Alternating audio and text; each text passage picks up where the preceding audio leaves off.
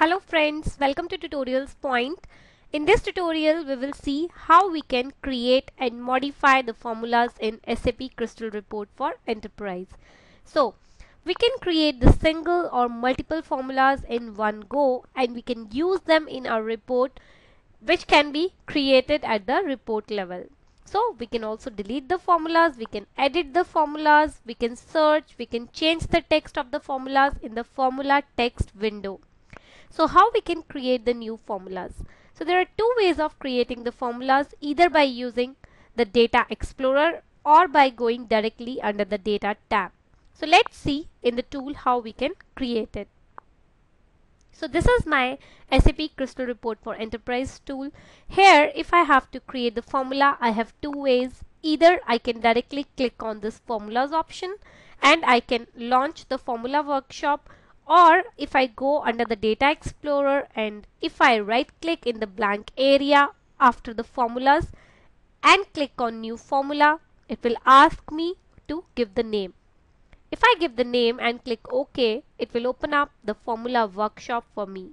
So here I can create the new formula and I can write down all the custom calculations which I want to do here.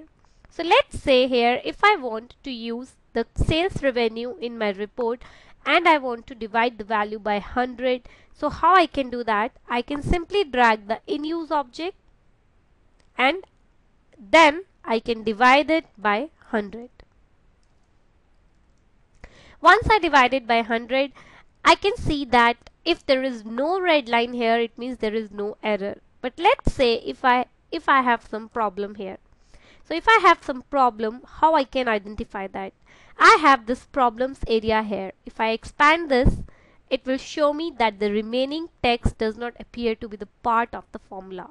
So all the errors, all the problems with my formula, I can identify here and I can try to fix it. So now if I just change it, so this error will go from the problems area and I can see there is no red line here. Now I can simply either save it or I can save and close it. Once I save and close this, I can see that the demo formula is created under my formulas area. Once it is created, I can use it as my any other object into my report.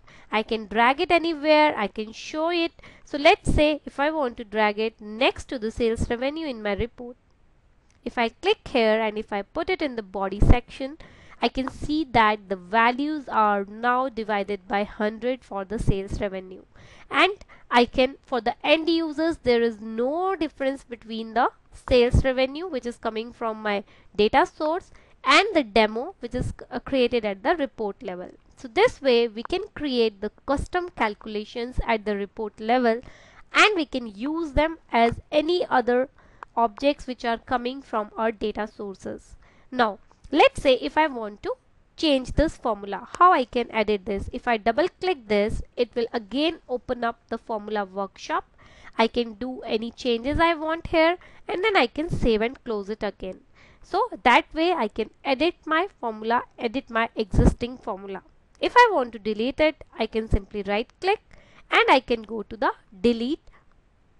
And now I can see that the formula is deleted and it has gone away from my report as well. So this is how you can create the new formulas, you can edit the formulas and you can delete the formulas from your Crystal Report for Enterprise tool. Thank you.